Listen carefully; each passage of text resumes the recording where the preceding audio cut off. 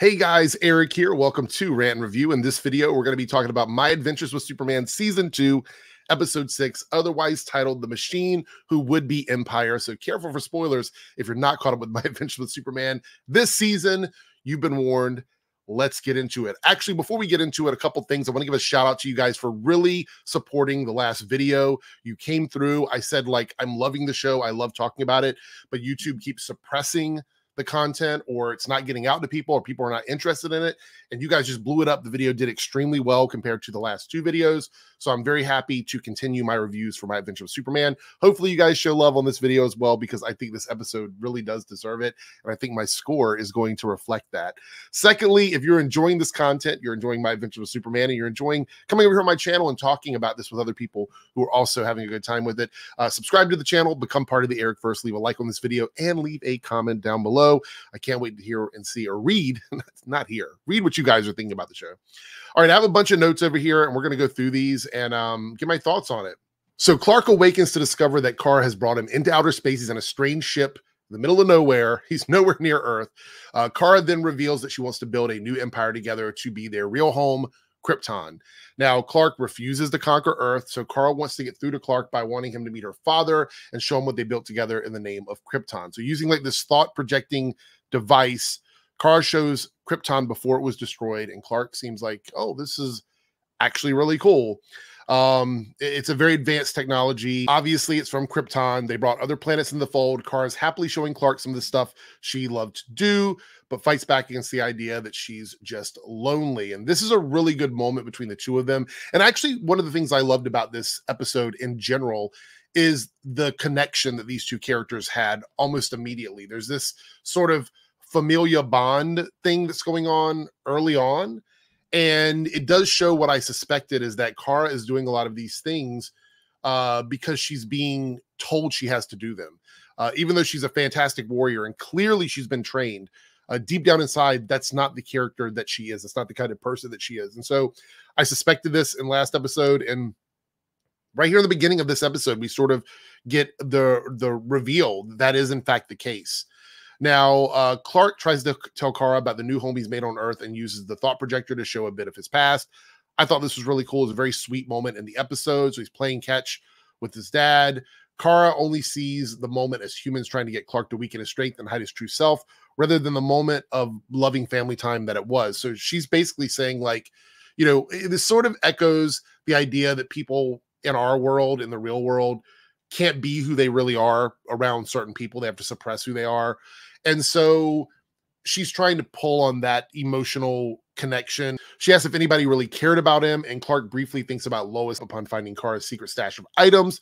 Clark finds out Kara not only met Jimmy, but might have a crush on him as well.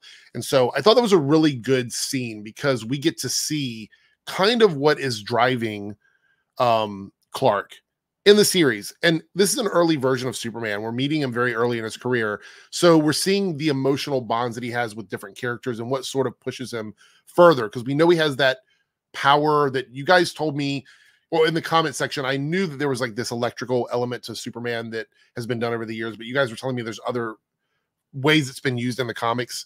So I have to look it up and find out some more information about that eventually, I guess. But I kind of want to wait now. I want to see where the season takes us with this new power, and we'll talk more on that in a moment. But I love the way they brought that all together and then tied it back to Kara meeting Jimmy, being confused that he was the leader of Earth and all of that. So I thought that was quite interesting. So yeah, just some cool moments that were great character building moments. And I thought that was really strong in this episode. And at this point, I was wondering, how are we going to jump back and forth between the characters on Earth and Kara and Clark? And the answer to that is we didn't really. And I thought that was a really great choice for this episode. Now, Kara's kept mementos of planets she's been to, but is hiding them from her father because he only wants her to be a proper warrior of the Empire. Clark then asks to see what a planet this Empire actually looks like, and Kara decides to take him to Thanagar. Now, when I heard her mentioning planets and I heard Thanagar, immediately I was like, okay, are we going to see any of these, or are they just Easter eggs? And they went well beyond that in this episode. And as a fan, freaking amazing seeing that happen. Seeing this, her father sends out an army of robots to intercept them, needing to clear an asteroid field on the way. And I wrote down here like asteroid star, like a little asterisk or whatever. I don't, were they asteroids? I don't, it was like floating cheese or something in space. I don't know. It didn't seem like asteroids to me, but it seems like other websites are calling it asteroids. So I don't know. They have to clear these things out or whatever. Clark and Kara head out into space, where Kara teaches Clark that as a Kryptonian, he can breathe in space. And I was wondering about that because with the mask on, I'm like, does he need that? Or is that a redundancy for what he can do? Because I was very curious, like, because in different iterations of Superman or Supergirl or whatever, sometimes they can do things that they can't do in other iterations. So I wasn't sure if that was the case, but I was happy to know that it was, and he doesn't need the mask. But it was a cool thing. Like, I was like, this is really cool. Like being able to create a breathable mask if they need one. And the two of them playfully bond by allowing each other to show off more of their respective strength. And this is where things get a little weird in terms of like how Superman's powers work, like this blue energy that he has.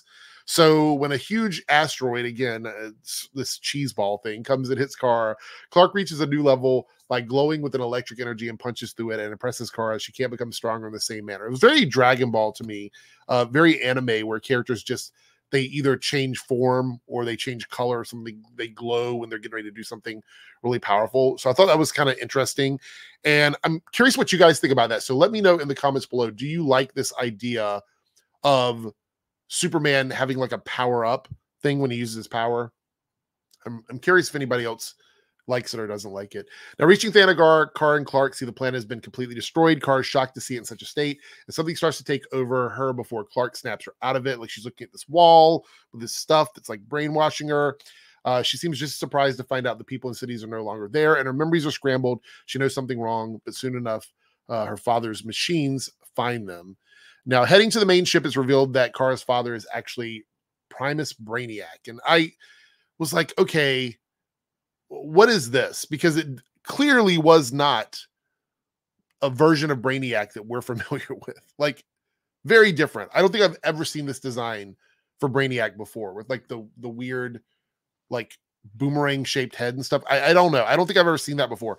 Every iteration of Brainiac that I have ever seen in the comics has been sort of a play off of that traditional, like, green humanoid alien design. They played with that a lot over the years, and I've had some favorites that weren't exactly the same as the classic, but this is a big deviation from that.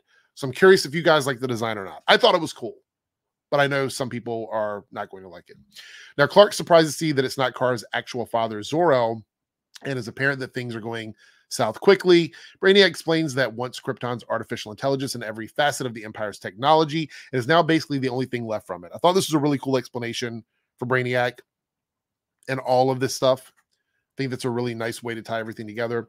Brainiac then wants to show Clark the kind of empire he wants to make, and Clark touches Brainiac's hand. And this is where I was like, what's going to happen? Is he going to get brainwashed? Something going to like trick him and fool him? What are we going to see here? Clark then finds himself awakened in a new room with 3 aliens in front of him. Brainiac explains that with a mind scan of Kryptonian consciousness, he's essentially brought fighters from the Empire's world to life through holograms. And I like this. I thought this was neat. It was like a danger room thing for My Adventures with Superman. And so for me, I thought that was kind of cool. I have some questions here about the next part of this that I think I've seen other people talking about it. So I'm curious if you guys have the same questions. These aliens include one with Green Lantern powers. I think it was a dark side parademon. I think it was. And a Thanagarian warrior.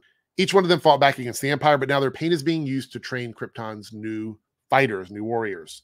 Unfortunately, Clark has to fight and eventually defeat them all. Now, my question is, we find out that Brainiac wants Clark's powers, the new powers that he has, these energy powers. And we're not truly sure exactly how those work yet. At least I'm not. Again, I'm totally comfortable with waiting to see how they're going to play out.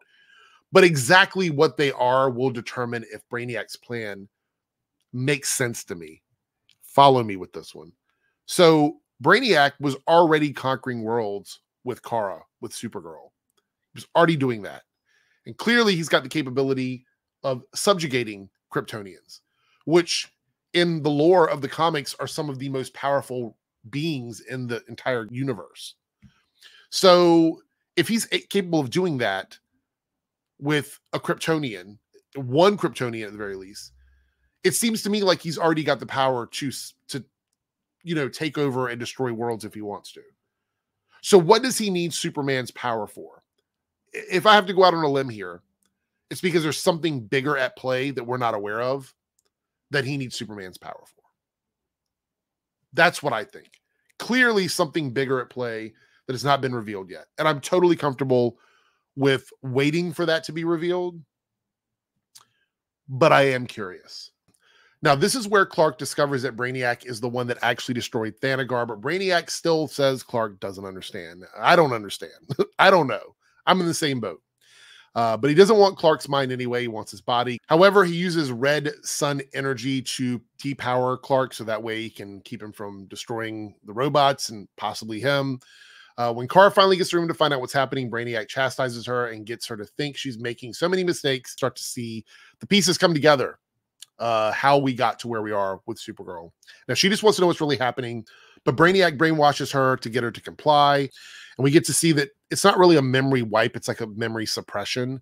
So her not remembering things doesn't mean those memories are gone. It's they have to be triggered to be brought back so she can actually remember what happened, because we see how that plays out. So I guess some things are buried more than others. Now she gets these memory flashes revealing what happened, and she starts to head to the planets that she's been to and finds out that they've all been destroyed. So all of this was wiped from her mind. Back at Thanagar, she sees a mural on the wall, the one that was brainwashing her earlier. And it's a block to her brain, basically. It's been revealed to be an image of her bringing destruction to the planet. Suddenly she remembers, and she sees herself easily destroying the planets with the echoes of screams in the background. As she flies off, she's upset, she's hurt, she's emotional, and she doesn't really know what to do. And she gets bumped by a ship flying through in a wormhole. And guess what? It is Jimmy, Lois, Mansoor, Mala, and the brain. And then we close out the episode. And I have to say, this is almost as perfect an episode you could ask for My Adventures with Superman. It had everything I wanted. Just the right amount of comedy, character building, heart, emotional beats. The pacing was right. Storytelling was really good. Brainiac is terrifying. Special effects, artwork, animation, all of that. Check, check, check. Everything that I could have asked for in an episode of My Adventure with Superman was provided this week. And I think it's very obvious to me that this interesting storyline is more interesting because it takes us out of Earth and puts us into space. And we get to see a lot of things that we wouldn't normally see when the characters are earthbound. And to me, that's really interesting. I don't mind the Earth stuff. Again, I've enjoyed this series. So for me, it's not a big deal. But this was really good. It was very, very, very well done. So I have to give him credit for that. So for me, it's a score of 9.5 out of 10. I think this was an absolutely stellar episode of My Adventure with Superman. Almost a perfect episode. Almost a perfect episode. The only thing that I'm knocking it for, the only thing, is that it's not quite clear to me what these powers that Superman has does. Now, I'm taking off that half point because I don't know if I'm supposed to understand it now or if they're going to explain it later.